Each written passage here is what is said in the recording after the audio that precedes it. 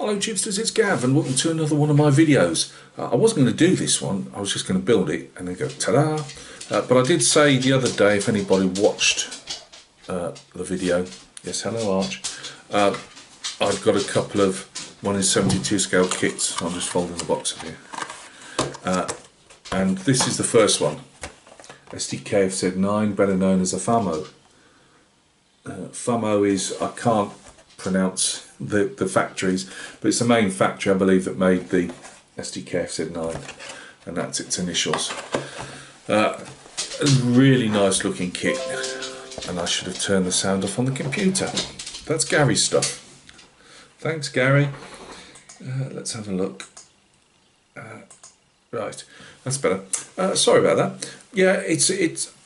I saw it for a really decent price, and it was decent. Box is a bit tatty, but I don't care about that. And I've always wanted a FAMO and an SDKFZ 7 as well. But the FAMO is just massive in it for the era, and I've always had a lot of affection for it. So 1 in 35, they're huge, they're really expensive. I got this for about, it was about £10 with a £3 odd delivery. I might be wrong, it was an eBay buy. Anyway, it doesn't matter. Probably not to you guys. Hey, but when it's cheap, it matters to Gav. So I was the reason also I bought it. I often have put Plasmo stuff on in the background. I've seen them all 1,000 times, but I just haven't. I still look up to see how he does stuff and whatever as I'm painting or work or building whatever. And you know, he loves for space. He loves his 1:72s as well. And you know, we'll just take a bit off here and then we'll make this. Now I can't do the 3D stuff on other work. You can just see the red bit behind me. That's a printer. It gets very rarely used, but it's there if I need it. But the rest of the scratch building, I always think, well, it's achievable. Yeah, I haven't got his engineering type laser-like precision, but you know, I can still do bits. So that's what I plan to do with this one. So it won't be out the box, but I mean, it's a FAMO. There's only so much you can do to it anyway. But we'll go along and see as we go. I'd really wanted to do one from the Western theatre, especially like Italy. That's always appealed to me, the Italian front. I didn't really want to do an Eastern front one for obvious reasons, but I'm going to have to, not that it matters, I mean it's on the German side of it, I know, but both, it just happens that both of these are for the Ostfront, so I did think, well, I'll just leave the divisional signs off, because I know manufacturers love to put divisional and unit signs on, but a lot of the times obviously they weren't on there.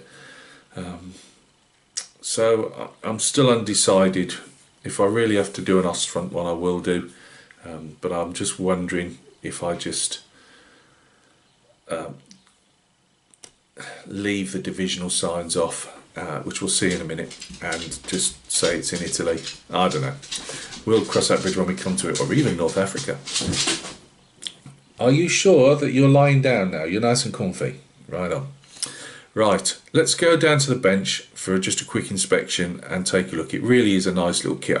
Before I pressed the trigger on it, I saw some reviews, because I know Plasmo's done them, and he doesn't like the rubber tracks, but you know what I'm like with tracks in general. I just remember 1:72 scale rubber tracks when I was a youngster. I couldn't do them then. Right, anyway, let's go down and take a look. Right, there's our box art. I'm not going to go around for the rest of the box, but that's what, if you don't know what a FAMO looks like, or an SDKFZ 9, they're used for towing of all sorts, in panzer divisions for obviously towing tanks. It would take between 2 and 4 of them, I believe, to tow from Panthers up to Tiger tanks later on, but they could tackle a Mark IV and obviously the old Mark IIs and things like that. And they were used for obviously taking large artillery pieces. In the early part of the war, I believe they put 88s on the back as well in the cargo compartment. They were made so that if it was an artillery piece, you could have more seats for the crew. they put, obviously later on they put cranes on them, and you can get most of these you can get, obviously Revell, like everybody else, produces them in lots of different variants. I would say, not that I'm not sure if Matchbox did a FAMO, but you just got to be a bit careful, because when I've been looking at other cheaper Revell 1 in 72 kits, they're ex-Matchbox. Now I haven't got a problem with that. I used to love Matchbox as a youngster, and I believe there were streets ahead of most that was around at the time.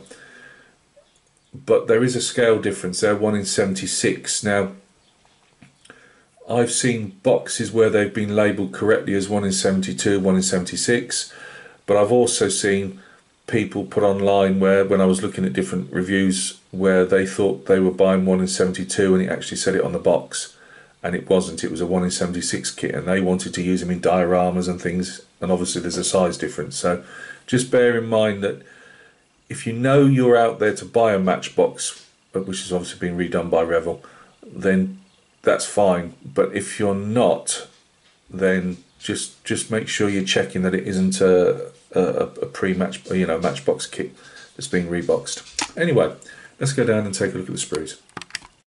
Right guys, you get 3 sprues, and again Gav hasn't got a pointy stick. We've got our main engine bay and drivers, I suppose, if you can say compartment, because they're all bench seats, but you know what I mean. So driver's side, the driver's area. Let's get a bit closer. Sorry about the clipper cloppy arches on form today. Oh my life, I'm not going to edit that out. It's one of them days today. If it can go wrong, it will do. Right, let's get a bit closer. Here we go. I mean, it's really nice detail. You've got all your pedals. I think they're really well done. These are for the rifle butts. There'll be a rifle rack higher up that you can put rifles in. Rifles on this one, I think the Mark 7 that Plasmo looked at. I think he had rifles with his, but I don't get them on this. Never mind.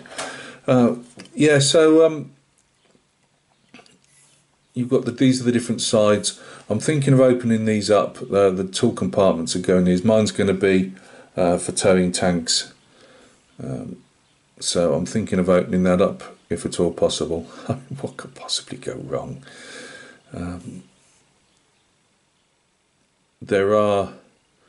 I mean, these are obviously, I think they're going to be too small for me to try and make into tarp holders, which I believe is what they are.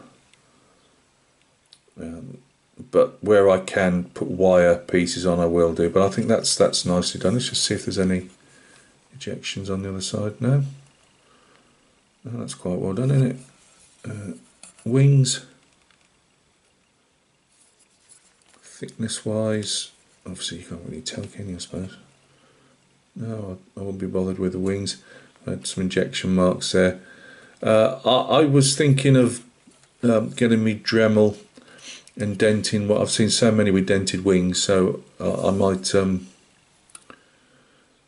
actually dent these wings. Small bits, which are obviously gear levers. We've got main headlights with the ubiquitous covers over them. Gear stick. The louvres, I've seen several styles of louvres. Now, it's a shame really, if I was doing a warmer climate like North Africa, I would take these off, or if this was like Italy and they were towing in summertime, you quite find that they stow these side engine panels in the back and drive, even though there's a lot of dust, which you thought would be problematic for them, but obviously that Maybach engine, petrol engine, needs a lot of air around it when it's towing, and you quite often see them without, especially in North Africa, but Italy as well, I've seen them. And I would have thought in Russia in the summertime as well. And I did think of leaving it off because you've got a lovely little engine in there. In a minute I'll show you. So I think that's about everything. These guys, I believe, are for the when you see them on the little balls with on the wings, it's to tell the driver how wide the vehicle is. And there's our bonnet. Where are we, Gav? Show the guys a bonnet. There we go.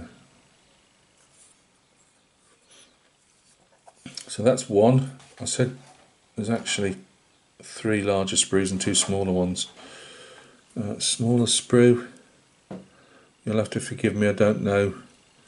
We've got a windscreen frame here, windscreen wipers. I was thinking of having mine actually flat and covered over with a bit of Hessian or something, just so it doesn't reflect and show up against the fighter bombers.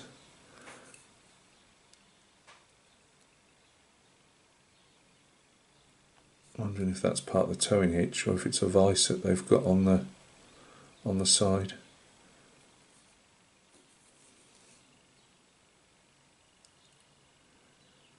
Looks like, is it prop shafts? There's a lot of detail in this little kit, I tell you. That's what drew me to it when as soon as I started looking at it. The dreaded tracks for Gav. There's got to be some injection pin marks, is there? Still nicely done. They're obviously the ones to go around the drive sprocket and the idler wheel. They did have a few trial vehicles, I believe, with diesel engines in as well, but they mainly had the mighty Maybach engine. I thought, when I looked through the plastic, the wheels are nicely done. See, no flash on any of this. Quite large attachment points, but it is what it is. There's our drive sprockets, I believe. Our tyres have got a nice diamond pattern on them. The only thing is they are, where are we? They are halves, so we're bound to get a seam line or a seam line that will destroy the nice diamond patterns. But still nice. So hub.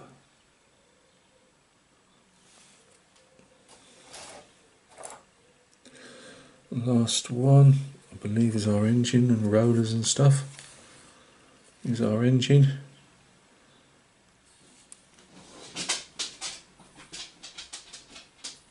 Gearbox.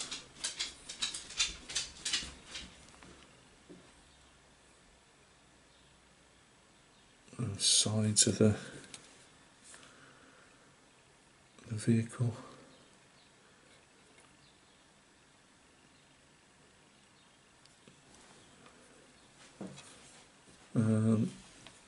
Let's have a look. There's our wheel mounting points, our suspension. That's good enough for me. Exhaust, obviously it's a long one. That's nice and chunky, isn't it? Well, remove with care. Other bits of engine. There looks like some winch rollers. There's a winch that goes along the underneath to the rear of the vehicle. Pioneer tools are actually attached. I know some people have a love-hate relationship with that. To be honest, I don't mind as long as they're in scale and your attachment points to hold them in are in scale. Ubiquitous wire cutters again. So yeah, I think that's a lovely. Appears to be a fuel tank there. I think that's a beautiful little kit. Really, really nice. I'm always a bit sceptical with Revell, I must admit, but I think that's quite nice. Bit of, is it acetate, whatever they call it, but you get a whole long strip of that for just to cut the windscreen out of. So plenty of windscreen's worth in there.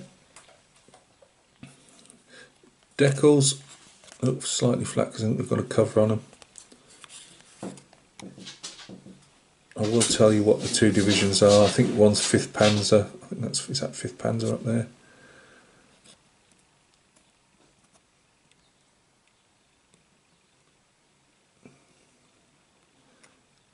But yeah, very nice. I like it. 2004. I'm not going to be able to get the. I'm not going to be able to get all. I mean, it's a fair old size, so I'm not going to get all this in camera. You get black and white colour call-out sheet. You can have, by the way, a towing. Sorry, that's the best I can do. But for towing, I'm not sure what I'd do. I mean, that's an interesting one with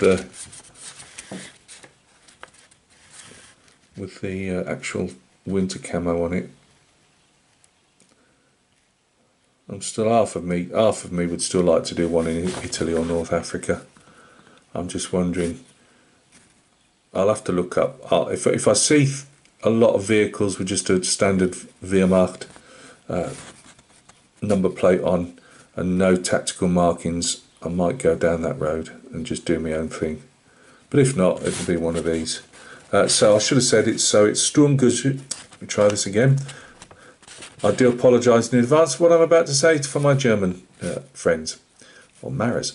Sturmgeschütz, Leer Battery 901, Ostfront, February 1943.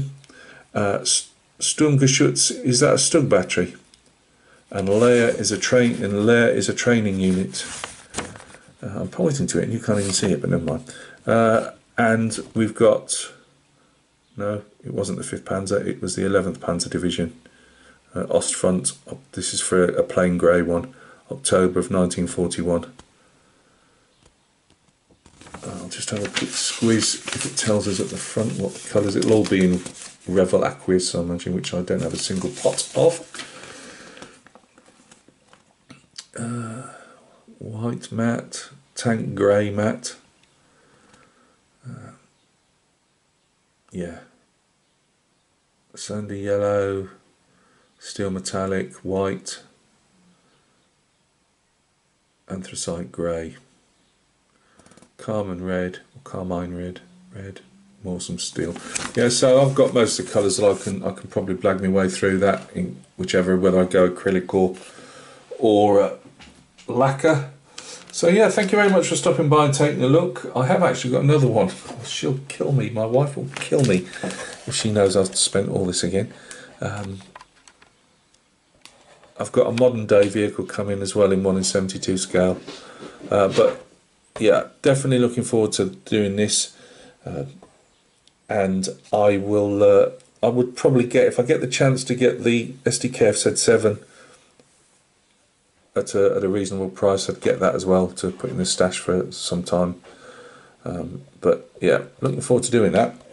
So thanks a lot for stopping by and leave that there, give the viewer something to look at while I chunter away.